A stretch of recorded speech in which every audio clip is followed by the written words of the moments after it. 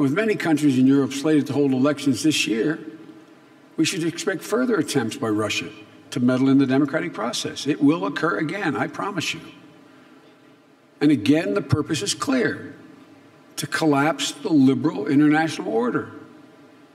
Simply put, Mr. Putin has a different vision of the future, one in which Russia is pursuing across the board. It seeks to return to a world where the strong impose its will through military might, corruption, and criminality, while weaker nations have to fall in line.